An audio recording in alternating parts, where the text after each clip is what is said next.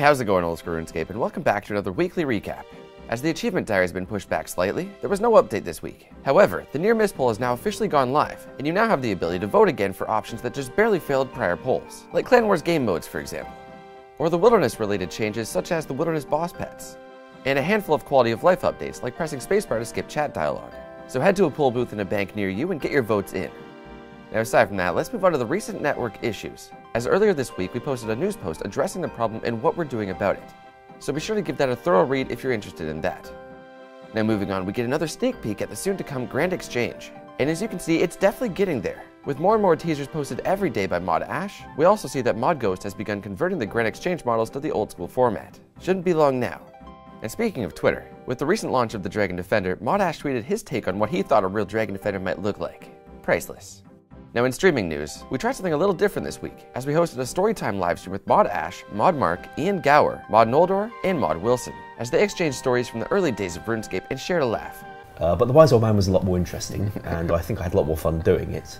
Especially when Paul Gower, looking at it, said, "Is there a reason he's got a telescope that's pointing at the bank?"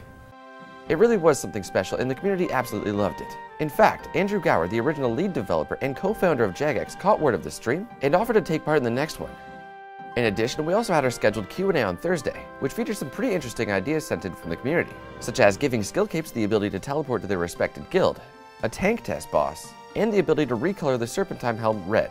So be sure to check out the highlight on YouTube if you haven't seen that yet. And finally, let's move on to our player spotlight feature. And to start off the week, we have RSN Nietz, who shared his story about how he never thought he'd still be scaping, but here he is at the age of 21 chopping digital trees for hours on end. His story inspired hundreds of comments expressing their similarities, and it really was cool to see the community come together and share their stories. Moving on, Dr. Hilarious PhD made a 60-second video summarizing Old School Runescape. Firstly, what is Old School Runescape? It's a game that over 40,000 people play, and it can be about numerous things, anywhere from gambling your money to trying to kill monsters with your weapons. You start in this place called Tutorial Island. So be sure to check out the full thing because it's rather epic. And finally, Sig shared his loot from 30 to 99 mining, all of which was trained at the Motherload mine.